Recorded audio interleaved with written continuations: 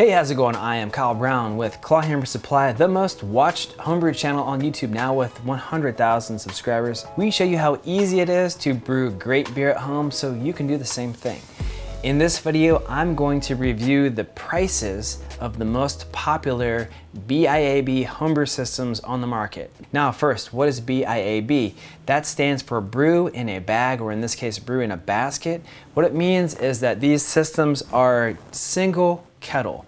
You can brew an entire batch of beer in just one kettle.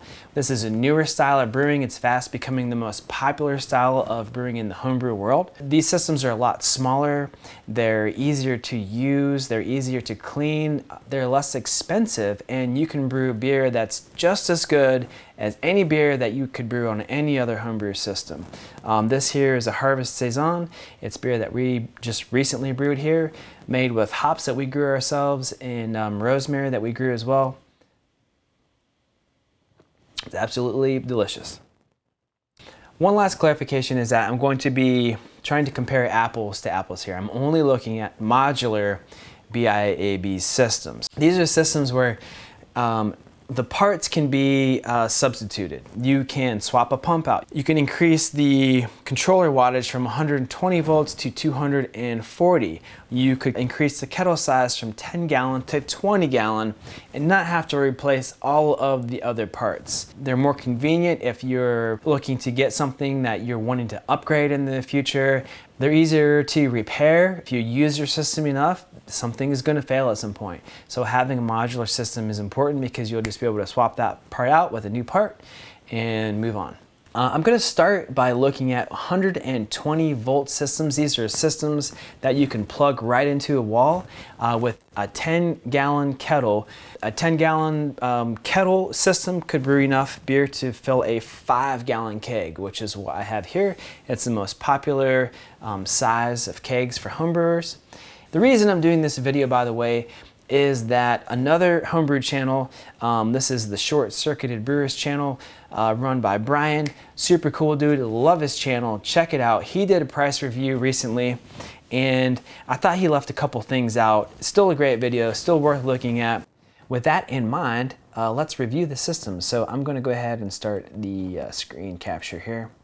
If you haven't figured it out yet, this is Clawhammer Supply's YouTube channel. I'm actually the owner of Clawhammer Supply. We've been in business for about 10 years. Obviously, I think Clawhammer is the coolest company out of all of these companies, but I'll tell you right off the top here, I think all of these systems are top quality systems that I'm looking at. I think all of these companies are great companies. I wouldn't hesitate to buy something from any of these companies or use any of these companies' equipment. I haven't used it, but I think it all looks great to me. All right, and here's our system. Like I said, a single kettle, there's a basket for the grains, a silo for the hops, a pump, and a chiller, plus hoses to circulate the liquid throughout the system, and a controller which powers the element here. With these types of systems, you can dial in very specific temperatures that you want the liquid to be in the kettle. The controller will heat to those temps and dial it in perfectly, keeping it right there. That's important for making good beer because the temperature of your mash can affect the final product, of course. And then when you're boiling, it just makes things easier. You dial in a specific temperature, you let it run, it boils. You don't have to babysit it like you would a propane system or something on your oven.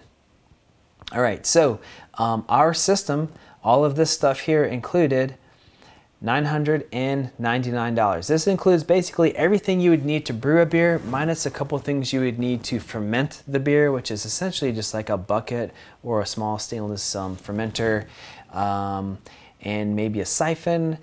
And then you could bottle from there, or you could put some the beer in a keg. Bottling, of course, probably the cheaper way to go, but the keg is more convenient.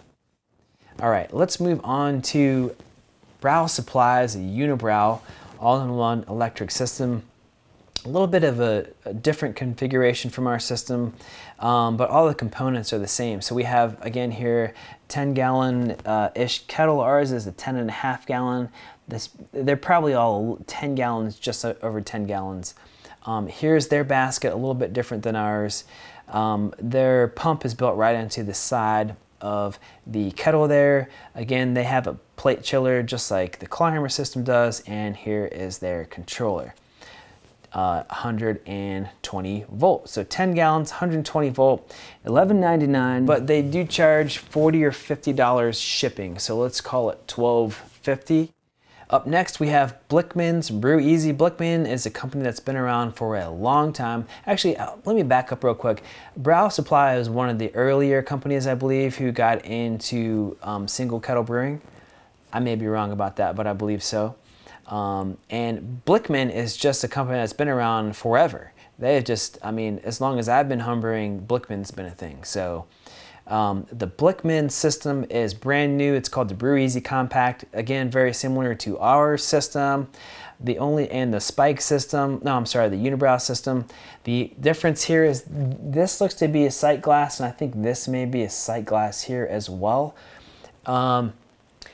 When we were designing our system and using early prototypes of our system, we had a sight glass included. We were planning on potentially releasing the system with a sight glass.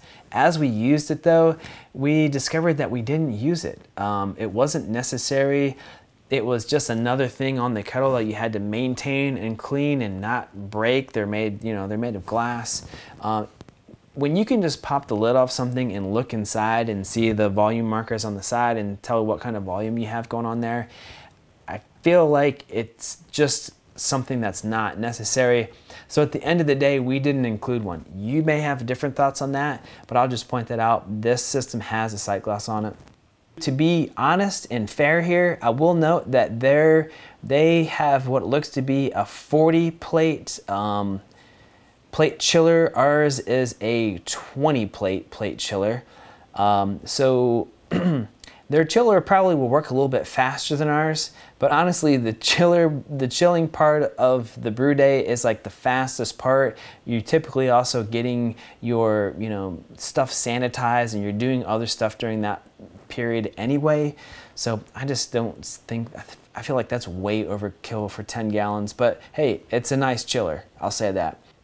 So with a pump and a chiller added, the total on this system comes to $15.82, I believe, with free shipping. All right, and then the last system we'll look at here in this category is the Spike Solo, 10 gallon, 120 volts. Probably the most similar looking system to ours as far as the layout goes. This system, I will say, does have an extra port here on the side, and they all have, as opposed to how the Clawhammer system has a lid with the fitting, I guess, a recirculation port that comes down from the top. That's the bottom of the lid of the Clawhammer system.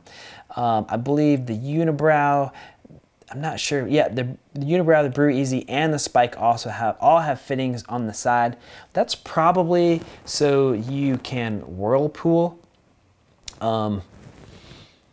which we should just do a whole video about this, but whirlpooling is where you have liquid that comes in from the side of the kettle and kind of circulates around the kettle. You know, there's a lot of confusion out there about what a whirlpool actually means. It's really just a period of time where you let the hops kind of sit in the kettle a little bit longer after you turn the heat off.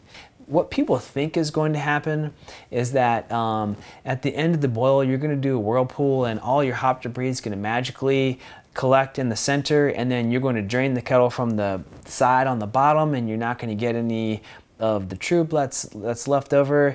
And in reality, that's just not how it works. If you have an element that's in there and you have probably a little like bazooka screen to filter stuff out, that stuff causes turbulence, and it just doesn't work.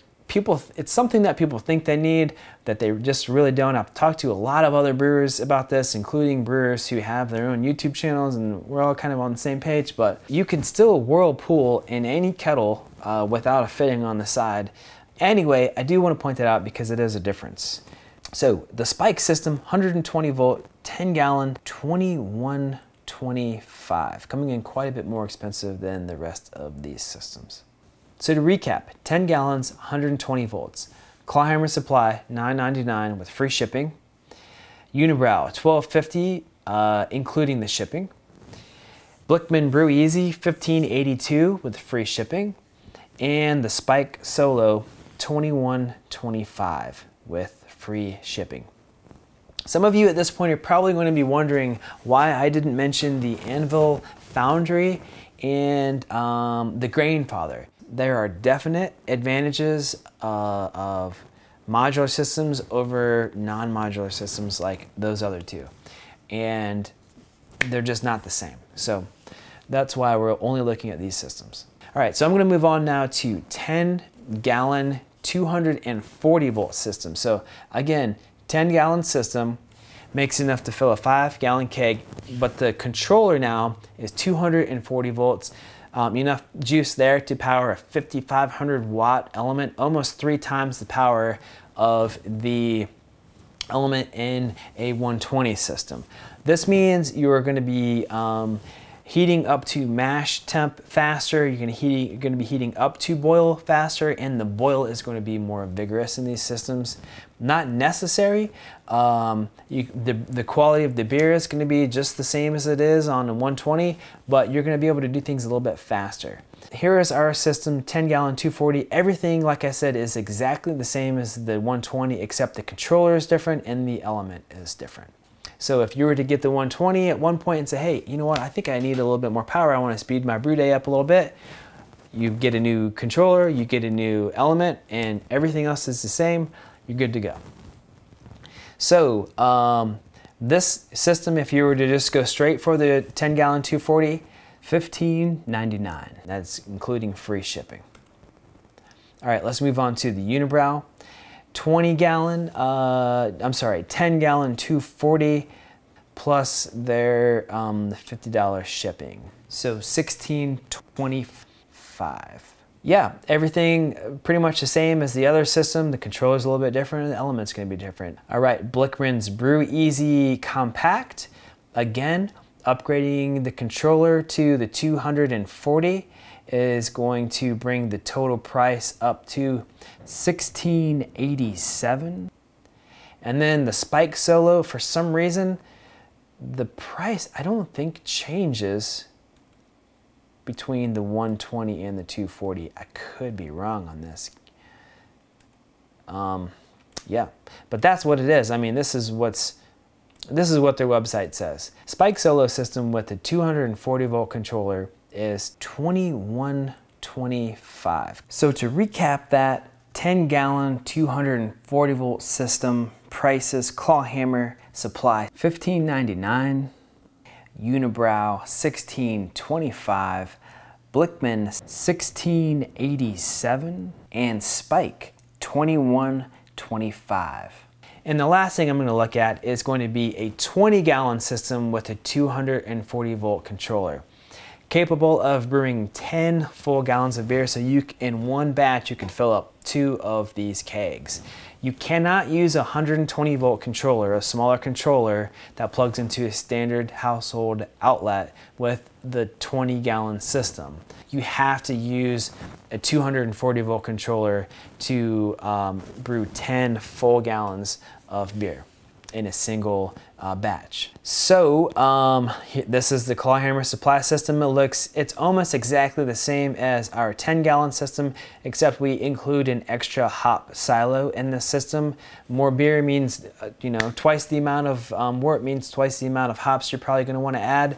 So this one comes with 2. Our price on our system is $18.69 with free shipping. Unibrau's 20 gallon system, very similar to their 10 gallon system, at least the picture is. Maybe the picture hasn't. Yeah, the picture is different. $17.99. This actually is a pre-order now, so they are not ready to be sold yet. It says the automatic discount of $150 will be applied. All right, so to make this fair, I'm gonna say, I'm gonna just go ahead and add this 150. Blichmann doesn't have a compact system that is 20 gallons, at least not yet. The closest thing they have to this is the Brew Easy Classic, which is kind of like a 2 kettle system, but they're permanently, or I don't know, they're attached, I guess. 20 gallons, so presumably you could brew, I believe it says here, I read in the description, you can brew 10 gallons of finished beer with this system, 240 volts. 2512. I think the shipping is free on this. And then the Spike Solo, 20 gallon, 240 volt, 2325. All right, one last recap. Clawhammer Supply, 1869. Unibrow, 1848. Blichmann, 2512. And Spike, 2325. With that said, if you want to learn more about how to brew, click on one of these videos or playlists. We've brewed over 75 recipes and filmed, put them on our YouTube channel. You can check those out. We have well over 100 videos on how to brew beer. If you want to learn how to brew great beer at home, watch some of these videos. Check them out. Thanks for watching.